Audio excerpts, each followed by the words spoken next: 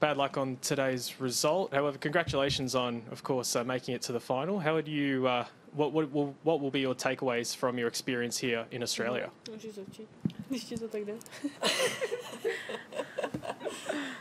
First of all, I mean, thank you so much. It's really close to the match right now, so it's really hard to just like summarize stuff, like all the things that have been happening like last 3 to 5 weeks. So, just overall, I would just say that, I just feel really happy. I mean, even it didn't go our way today, I just feel, just really grateful and I feel really fortunate to, to be able to be here and play some tennis and, have a crowd and, really just enjoy myself. And I think, I think I was able to do that. So, I just see this whole situation and this whole experience just, very positive. So that's my kind of a summary. Yeah. Thank you. We'll go to online questions, and from the New York Times, Ben Rothenberg. Congratulations to both of you for making the final. How proud are you of making the final? And I guess, Barbara, for you also in mixed, after having been in the hard quarantine group.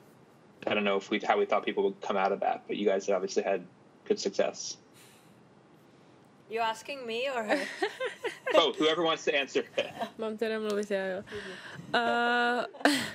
Of course, we are really proud because there was some rough times during the stay here in Australia, but we are so happy that we could come here even after the hard quarantine and make like title and final. So it's really amazing that we could play so great tennis and go so far. So it's really nice to be here.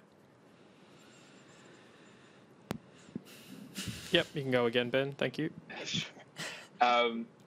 When they were in here earlier, Elise and Aryna was saying this is probably the last slam they're going to play together in doubles for a while because Aryna wants to focus more on singles at Grand Slams. And I'm wondering for both of you, also being top 100 singles players, how you find the balance. You've obviously been together for a long time as doubles players too, but how do you work on that balance at this stage of your careers?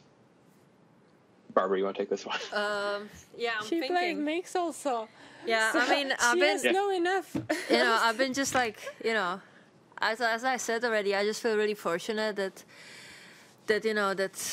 I've been playing this well and we've been playing this well, and I was just able to get to the finals in so many categories. So just for me, it's nice, and I just try to I'm not really that good in singles yet, as Aryna or even Elise, so they can only focus on Grand Slams because they know they just gonna do well. But for me it's really tough, so I just really appreciate to play doubles and mix. And for me everything is just kind of new because pretty much last year I entered the top 100. So it's like I don't really know like. Well, I feel like so far I've been balancing it well, but it's really just everything is so new, and all of this is just new experience. And so far I feel that I'm actually holding up really well, my body and physically I feel good. So I'm just really happy that that all that hard work that was done during the off season is paying off. And I'm just looking forward for another matches. I just want to stay healthy, and let's see what's 2021 gonna bring to us. Yeah. And then one last thing for me, I think Jennifer Brady, who's in the women's singles final, was one of the players who was in hard quarantine also.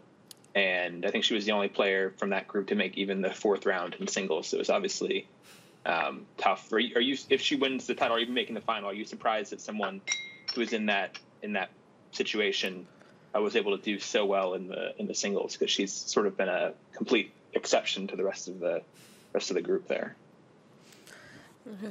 I mean, it's amazing. It's really nice that she played so great, because of course it was really tough for us. But I mean, we work hard. We know how to play tennis, so it's really nice that like her body and her mentality and everything is ready for it, and that she played so great. So it's really nice.